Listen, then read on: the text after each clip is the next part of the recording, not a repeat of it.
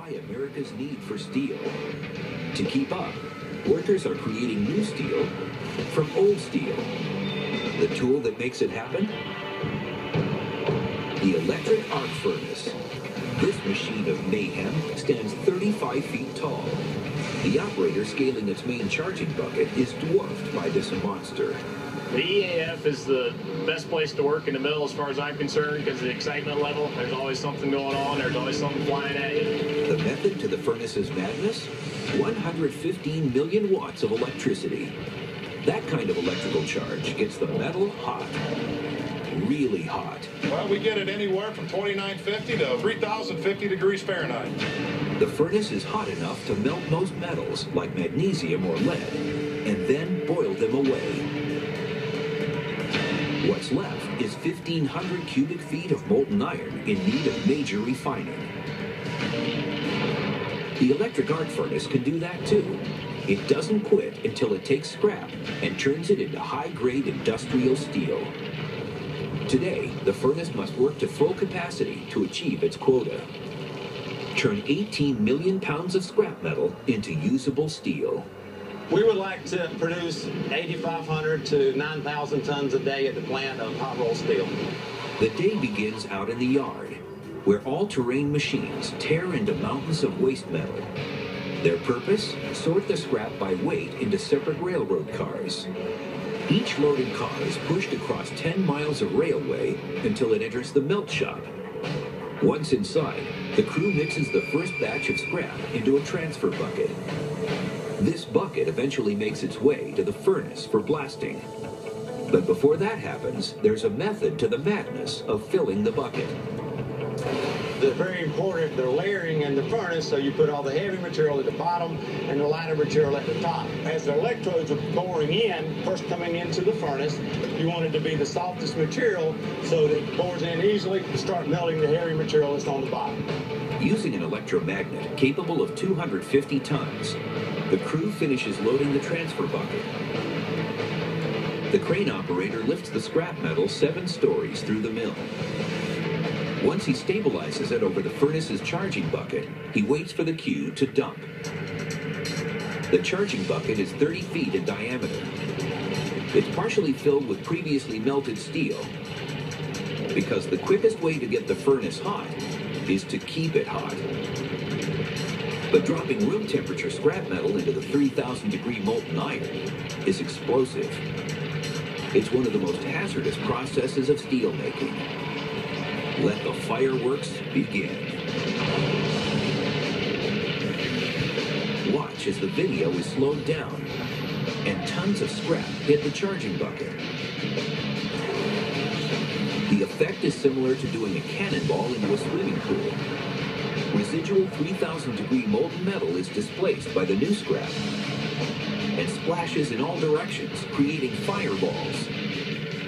If any fireballs were to splash out of the bucket and onto the melt floor, the results could be lethal. So when you drop your first charge of scrap in, that scrap is falling in to that liquid bath of steel and slag, and you get a reaction with it, and you get flames coming up. As the scrap metal melts, the draft of the fire moves at a ferocious 400,000 cubic feet per minute. 120 tons of metal are loaded into the furnace, the equivalent of 30 tractor trailers. The first scrap into the furnace melts in the reservoir of liquid steel stored at the bottom of the charging bucket. But the junk metal at the top is not melting. It's time to turn up the heat. The electric arc furnace brings in 3 9-foot electrodes on robotic arms. When the electrodes are lowered into the furnace, they deliver 115 million watts of electricity. That's enough juice to power the entire population of Tampa, Florida for 3 days. Our power bill's $2.5 million a month. The power isn't in the electrodes themselves. Instead, it's in the arc of electricity that jumps between them. Each electrode is separated by a gas, the air we breathe. 78% nitrogen and 21% oxygen. The graphite conducts the electricity, so it jumps from electrode to electrode. This concentrated charge is called an arc. The furnace's design is borrowed from one of nature's most spectacular phenomenons, lightning bolts. The electronic charge jumps across the electrodes using the path of least resistance, the ions in the air. It's no different from lightning surging between rain clouds and the ground. The arc travels between the electrodes at 93,000 miles per second. The 3,000 degree heat generated from the 115 million watt blast quickly melts the batch of scrap metal. But the extreme heat creates a potential for the electrodes themselves to explode. To prevent disaster, the men turn to their only line of defense, water. As the electrodes charge the steel, the operator circulates water through them, reducing the temperature. To avoid an explosion, the electrodes must be monitored constantly. The operators get the temperature under control and finish melting the scrap metal. This leaves them with a bucket full of two materials, steel and junk. The junk, known as slag, floats to the top. This slag consists of any impurities that didn't vaporize in the 3,000 degree heat, such as aluminum and dirt. Slag is a huge sponge. It draws up all the impurities out of the steel. Once the slag floats to the top, operators analyze its chemical makeup. It holds key information to whether the recycled steel is good enough for industrial use.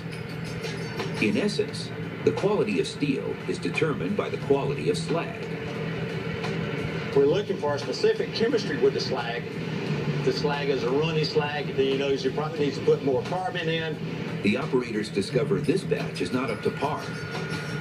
It lacks one key ingredient that makes the recycled steel strong enough for industrial use: carbon. The crew quickly reacts and inserts carbon rods into the molten iron. During the burn, the carbon chemically bonds with the metal, making it harder and stronger. Readouts show the composition improving as the operator alters its chemistry. I'm concentrating on slag. The better slag I can make, the more power I can pump into the furnace, the faster it can go. Nice puffy, foamy slag, we're rolling good then. Every heat that we make is getting sent to a customer. We're over 99% on hitting the proper chemistry for our customers. After several more carbon injections, the mix of steel and slag is perfect. To finish the batch, the guys need to dump the slag and all of its impurities, a potentially deadly process that has the men on edge. During deslagging, the furnace tilts backwards and the slag is dumped out. If the crew doesn't stand clear when the 3,000 degree slag hits the floor, they would be vaporized instantly.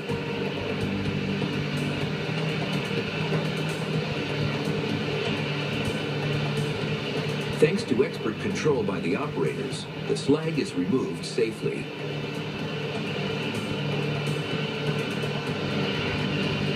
Finally, a tap hole in the furnace is opened, and the 120 tons of refined steel pours out. Once cooled, it's shipped away to market. 120 tons of steel have been produced in just 40 minutes. By the end of the day, the workers will meet their goal as the electric arc furnace churns out 18 million pounds. The electric arc furnace, it makes us what you do every day. You're taking something that's scrap and you're turning it into a product that's going to be used, that's going to be somebody's car, it's going to be something you're using in your everyday life. The world's demand for steel will never relent, but one tool is quick, powerful, and efficient enough to turn garbage into gold: the electric arc furnace. The electric